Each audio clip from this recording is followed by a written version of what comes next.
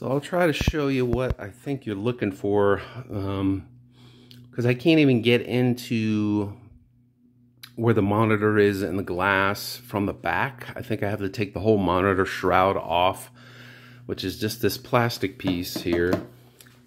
So this is all plastic, and even, you know, what you look through is plastic. But basically, it's this: the monitor is laying flat in there, and it uses a half silver mirror.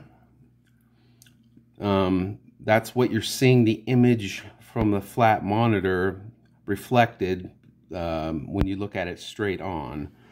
So I'm trying to shine the light in here. You can see the mirror. There's the top of the mirror. So it's at a 45-degree angle, and that that background that's in there is just a cardboard background with a black light. So that's actually behind that 45-degree mirror, half silver mirror.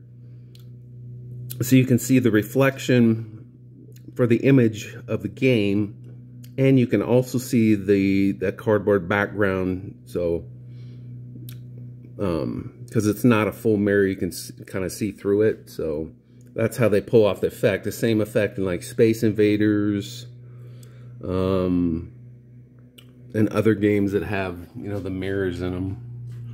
So yeah, just a monitor laying in there flat with like a black cardboard bezel. And but yeah, if you want some later date, I can actually pull this front piece off. But it's kind of a pain because you got to take, once you get it off, there's like a connection that you kind of have to hold it and disconnect it so you can like set it down. So maybe when I get an extended break off from work, I can do that if you want to look into it further. And there's another video online of somebody showing the insides of where the game board is and the power supply and all that, and I can give you a link to that if you're interested in that. But yeah, it's just basically this plastic shroud. If I took that off, you could see the monitor laying flat, and you'd see the mirror, you know, at a 45-degree angle.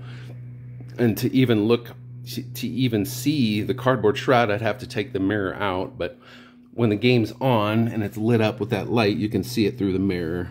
So there you go.